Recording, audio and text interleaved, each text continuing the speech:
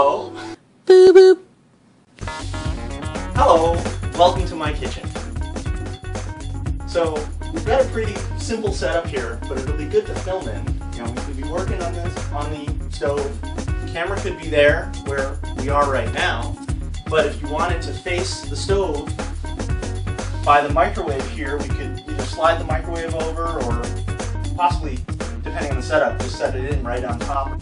See? With the camera there, it can also work. Another great feature, say you're going to be standing here, or sitting on the floor maybe because we're already drunk. There's a big smooshie pad on the floor, and the smooshie pad is awesome. And I've got lots of tools and things. Cabinets are full of dishes.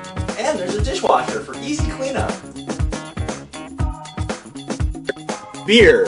And more beer. And this thing is actually alcoholic Coke. A friend of mine decided we needed to take Mexicoke and add champagne yeast and see what happens. It's kind of gross. So this big glass table, I built the base. The whole base I built from scratch myself.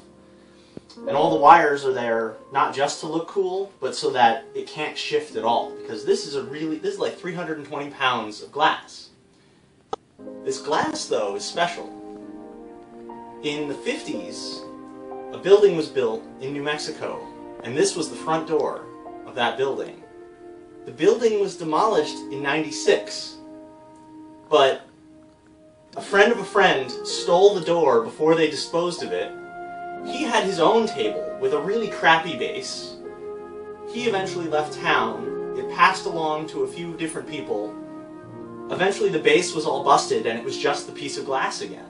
And I'm like, oh, I can make a base for that piece of glass and have an awesome dining table again.